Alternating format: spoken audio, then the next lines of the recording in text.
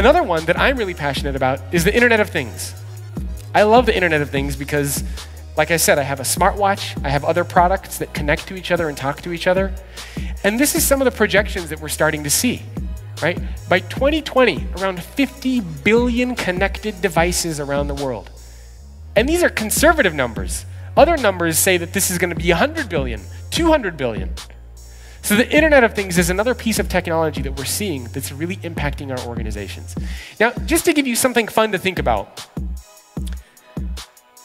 here's something that a company called Libelium created, and it's called a smart world. And it gives you an idea of how the Internet of Things comes into play in our world and how we live. And I think this is something that we're going to see everywhere, 5, 10, 15, 20 years down the road. Right? Sensors put in everything that can automate and manage and control everything about how we work, how we live.